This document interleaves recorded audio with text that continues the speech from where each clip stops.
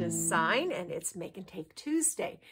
This is a little weekly series that I do where I introduce a project made with something new from my stash. I also do Throwback Thursdays, which is where I use something old. So today I'm going to introduce you to Prima's Painted Floral collection. This is a brand new release, and I am loving, loving, loving these papers. The colors, I think it was the colors that grabbed me. They are just so rich. They are just really, really beautiful. Look at this. All these beautiful shades of coral and yellow. These great stripes. And of course, here's the cut apart page. All these great little sentiments. Really beautiful floral with a wonderful grid on the back. This is another cut apart, and then another cut apart. I'm wishing that instead of if you're a card maker, I'm wishing that instead of the 12 by 12, I had gotten the 8 by 8. I think that would have been a better choice for me, but I didn't see it in 8 by 8. So we're going to make a slimline folio today. Let me just straighten out my camera here. And this is a super easy one because there's no cutting for this folio. This is an 11 by 8.5 inch piece of paper, and we have scored it at 4 1/4, 4 1/2, 8 3/4, and 9. And this forms our folio base. And then you just fold these sides to make the spines. And you've got this neat little book with a flap. And it's amazing what you can get done in here. So let me go ahead, gather some papers, and we'll start lining the inside of this folio. Okay, we're going to get started with this little flap, and I'm going to show you how to turn this into a really neat pocket. I have a 3 3/4 by 8.5 inch piece of the signature page inside the cover. And we're going to take our adhesive. We're going to place adhesive on the top, on the right hand outer edge, and on the bottom. And then we're going to, let me see, yes, then we're going to adhere this, just like this, just as straight as you can get it. And we've got a little tiny bit of white peeking in, but that looks fine. Okay, so now flip this, and you can see how this has formed a pocket with the inside part of the flap. So on the inside part of the flap, I had this scrap left over along the header, and I cut this to just about 2 inches, a little bit under 2 inches. And I left the branding strip on. And we're going to glue this down on the flap.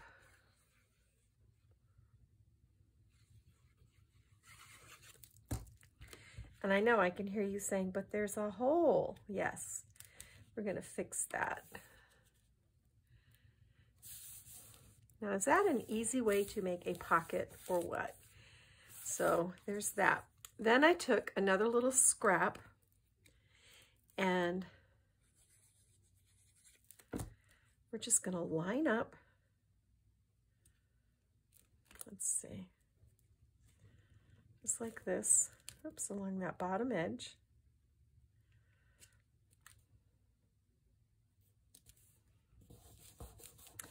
And we've covered the hole. And so now we've got this really neat pocket. And you can make a little folio to go in here. You can tuck little tags in here. You can tuck tea bags in there, whatever you want to do. So then the center panel, I use the back side of the Painted Flowers main page. I really like this lattice, and this is 4 1/8 by 8.5, and we're just going to glue this in the center.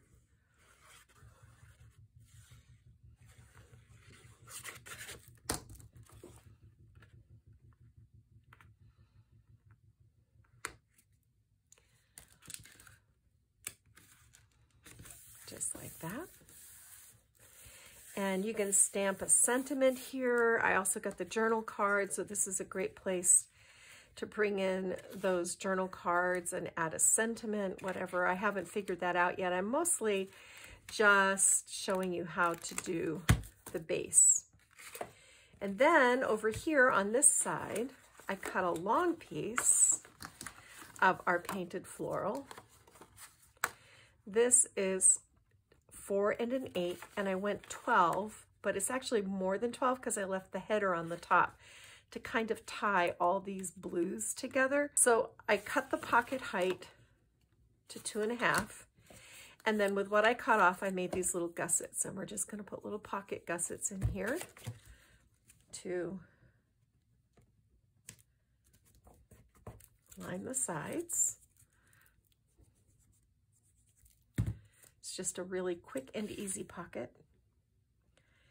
And then over here in this pocket, this would be a lovely place to tuck in a honey stick because it's tall, with a tea bag, or a bookmark would be beautiful. Photographs are nice. So this goes right here like this. So you can dress up the inside of yours however you like. Once I've finished mine, I'll come back and show you what I did. But you've got the basics here. You've got a pocket here. You've got a side pocket here. You can put a little folio in there, and you've got this wonderful center panel. So that is that. Now we're going to go to work on the front of our card. And for this, I cut a 4 1/4 by 8 1/2 inch piece of that orange grid pattern. And then I cut from the other side of it. This is actually 4 by 8 1/4. And then I just stitched this panel on my sewing machine. Then this is 2 of these 3x4 journaling cards. They have this stripe in here. And I needed it to be longer. So I'm using this gorgeous, beautiful board frame from Renee Bouquets, and I wanted it to fill the entire space to make like a little shaker cover here. All I did with the frame is heat emboss it with a fine detail embossing powder, and you can see it is gorgeous. I wanted to pick up on the gold foiling in the patterned paper. So I want to lay out a little design on the inside of my shaker box. So I can see I want this to go right about here. And once I get it placed where I want it to be, I can go over a little bit, I think. And this is just a process. You just have to be a little bit patient with yourself as you get everything sort of set. That looks good. So I'm going to straighten it out. I'm going to come in with my adhesive. And because this is going to be a shaker frame, I want to make sure that it is glued down there well so that my sequins and beads and such don't slip back behind it. So you see I just kind of did 1/2, then came back and did the other. And then I've got these really pretty flowers that I fussy cut from that fussy cut page. I want to tuck, now that I know where everything is, I can tuck these blue fussy cuts back behind the beautiful. And these can come down like this. So like they're cascading from the other side of it.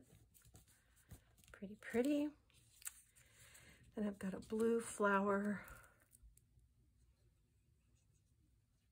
to go over the top here.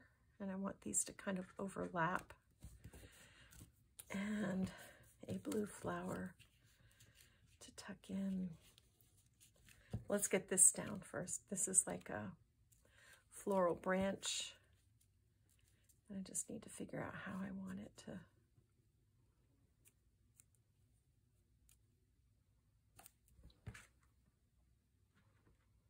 Okay.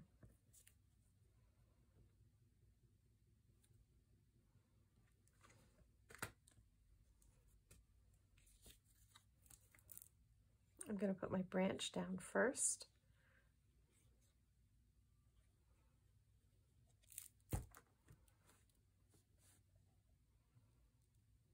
Like this. And I didn't press that down because I want to bring in my other blue flower kind of layered back behind it. Like that. All right. So I'm just going to press these down well.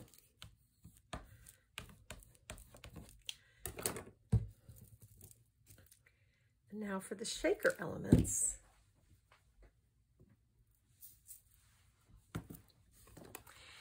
This is Buttons Galore and More. This is called Shades of Chambray.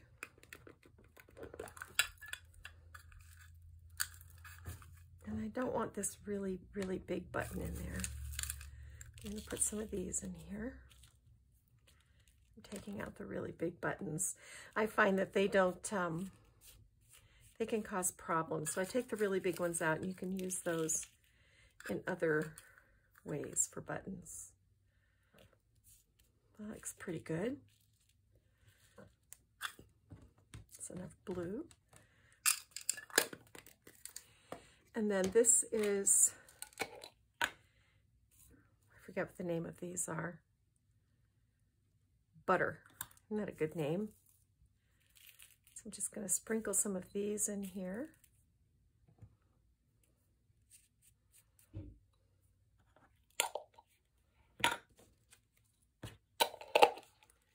And then I've got these seed beads. I'm just going to kind of make a hole for these so they don't go bouncing all over my tabletop.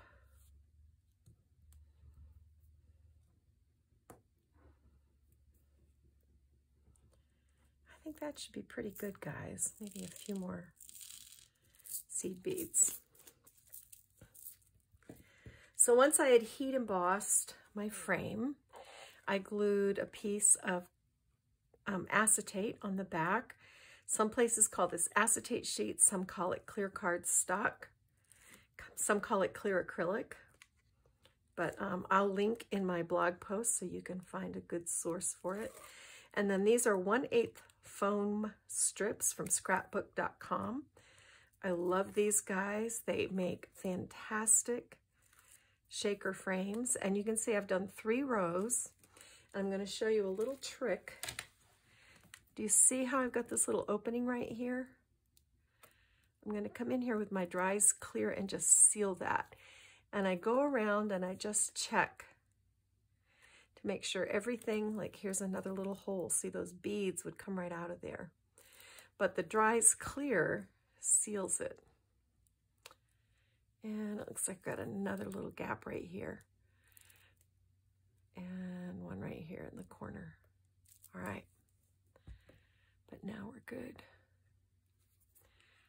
Okay, so I've got my sequins in place. I've got my florals in place. I'm going to line this up side to side. And I think we're good. I think we can commit and press this into place.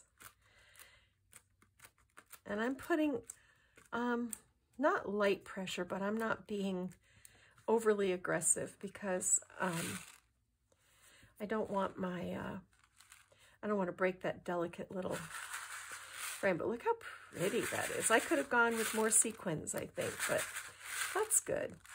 That's beautiful. So from Renee Bouquets, I have this really eclectic bee lady. There's just something about her. She tickles me. So I've added foam strips on the back. And since this had the beautiful sentiment and all the flowers and stuff, I thought this was a really fun accent. It's just a little bit different. Sometimes different is really good. All right, I grab my glue gun. I always like to put additional adhesive on the back to help it stay. And we want her just like this. Okay, that looks really good. How fun is that? All right. Then I had another one of these little resin crowns, and I just buffed it up with a little bit of Little Birdie Antique Gold metallic wax. I'm going to put down my dries clear on the back of this crown, and it's going to set right up here, just like that. And it'll take a minute or so for that to set, but once it does, it won't go anywhere. I don't recommend that you use hot glue with resin because it doesn't tend to hold. And then also from Renee Bouquets, I have this really neat bee. And I can't decide where I want to put him. So just for the time being, I'm going to set him there while I work with my flowers. Just give me a second. I've got this really beautiful light navy taffeta ribbon. And I'm going to take some score tape and I'm going to go right about here. I'm leaving the ends long because this way, actually, I think I like this better. I like the shine, and this is a double-faced satin. Also, I think light navy.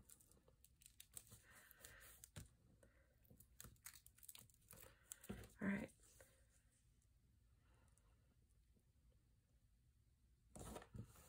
So put that one down.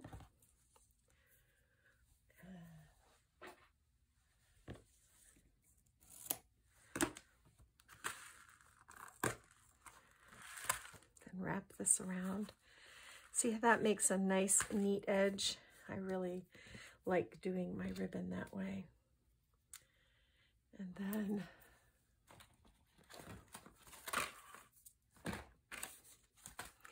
this is 1/4 inch score tape.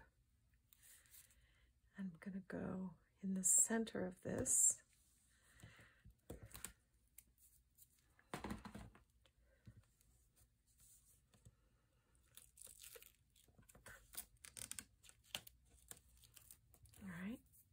And then I'm going to come in with this navy and gold plaid and go right across the middle. And again, this reinforces the gold foiling and it picks up on those blue flowers and the blue background. I really like the way this looks. And then wrap this around the back. So pretty, right? I'm going to set my bee aside because I know I'm going to use them. I just don't know where. All right. So now flowers. These are all from Renee Bouquets. And I've got a really nice selection here. I'm just going to dump these out. And we can start playing. I've got these blue ones. I've got some yellows. These are kind of a honey tone. And that ought to be good. I don't think we need any more.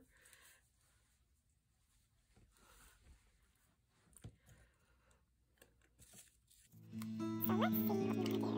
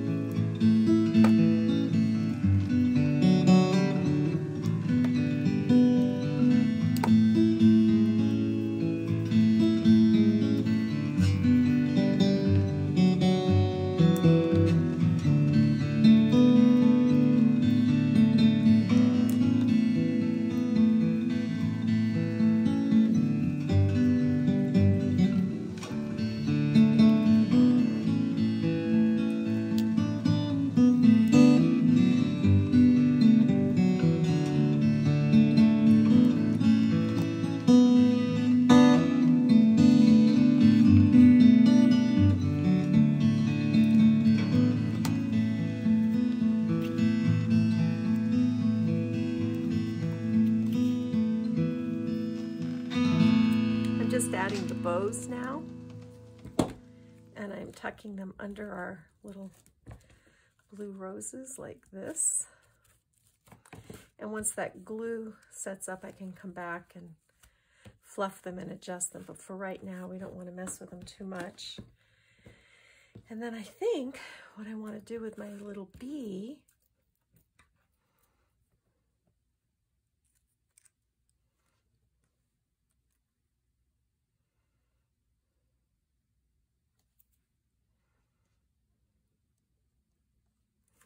yeah, let's do him right there so it looks like he's flying into the field of flowers. That's pretty. So I'm just going to let that set up a little bit. All right, I'm going to finish the inside and then show you so you will have some inspiration. All right, guys, here we are, all finished. And I have to say, I really, really love the way this turned out. I made a couple changes as I was finishing things up. I took the bee off and then tucked this fussy cut flower cluster over here. I just felt like it balanced the frame out better, and it also made the bee stand out. And I pulled the yellow baker's twine out of the bow clusters. I ended up not liking that. I added the ribbon closure before I glued the cover down. So you just wrap it, leave a length over here that's as long as you want it to be, wrap it around the naked folio cover, and secure it with score tape. So that's how you do that. And inside, here we are on this first flap page. I just clustered up a bunch of these little fussy cuts with one of the 3x4s. This is an old Webster's Pages crown paper clip that I used to tie into the crown on the cover. And that's the little flip page over here. That's our pocket page that we made together. I cut down a 3x4 to decorate it. And then this little folio is, I think it's 3 3/4. Yes, 3 3/4 by 6 1/2. And I just covered it with the stripy paper and a little scrap of the blue floral inside. I used the butterflies and the green to line it. And that just lives in the pocket like that. So then this flips open. Over here we've got our little side pocket that we made. I just put this little fussy cut flower here to cover up the back side. And then I took a little scrap of my navy paper. This is, again, this is 7 1/4, and the width was 5 5/8, and I went ahead and scored it at 2 1/2 to kind of make this little cutaway, and then lined it up with some scraps, put one of the little ephemera pieces in there. So this lives in the pocket. You can put it in this way so that the butterflies show, or you can put it in this way so that both the butterflies and the cutaway show. I kind of like it this way, and then the cutaway is a surprise. Then in the center, I made one of my little lateral waterfalls. I used one of the fussy cut flowers as a pull tag. This is 3 3/4 inches wide, and I cut each of the panels 5 1/2 inches tall. I just love how these work. Of course, you can just put in a standard waterfall, but these little kinetic waterfalls are really fun to pull the tab and have all the pages flip. So anyway, this has 6 panels. And that is the folio all finished up. I lined the back with the orange stripy paper. I just love I love this combination of the blues and the oranges. It's always been one of my favorite color combinations. So that is it for me today. Make and Take Tuesday. Kathy Clement. Again, we were working with Prima. I think it was watercolor flowers or painted flowers. All right, guys, I'll have a linked supply list on my blog, and I will link to my blog in the description box. Thanks for joining me. Please give this video a like. If you haven't subscribed, we'd love to have you along. Now, go get your craft on. Bye.